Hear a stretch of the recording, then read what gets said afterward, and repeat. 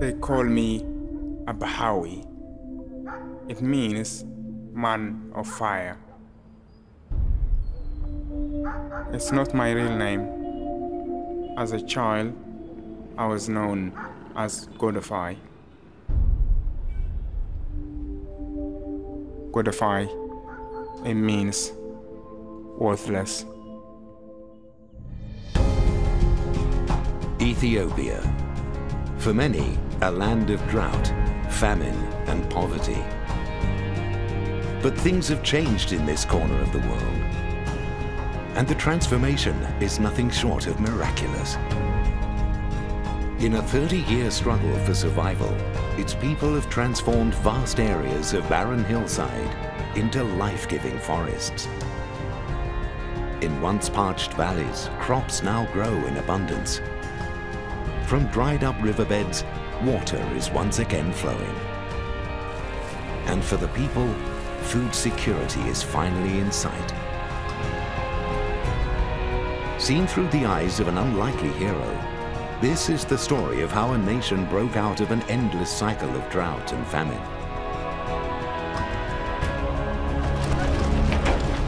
How its people, oppressed by a brutal regime known as the Red Terror, forged a green revolution.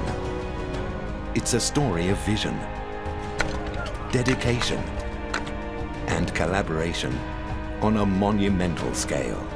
The transformation in the landscape here over the last few decades has been massive. In the 1980s and 90s, it was nothing in comparison to what we see now with all this greenery and vegetation. I don't think I've ever seen so many people hard at work. They have transformed a landscape in Ethiopia that was previously considered a basket case. That is incredible and perhaps unprecedented. Over the years, the fortunes of this man have closely followed those of his country. Today, he is known as Man of Fire. أنا عاوزين كوينا نزي خمسين لخري أنت اللغو فلي سمعت اللي بدرك محمد سعادة مسيلة ترى ولا تكامي قرين كوينا لم يأخري أتلغو دستنيا. This is a story to challenge your perceptions. A story that will inspire and give hope to the climate change generation. This is the untold story of Ethiopia Rising.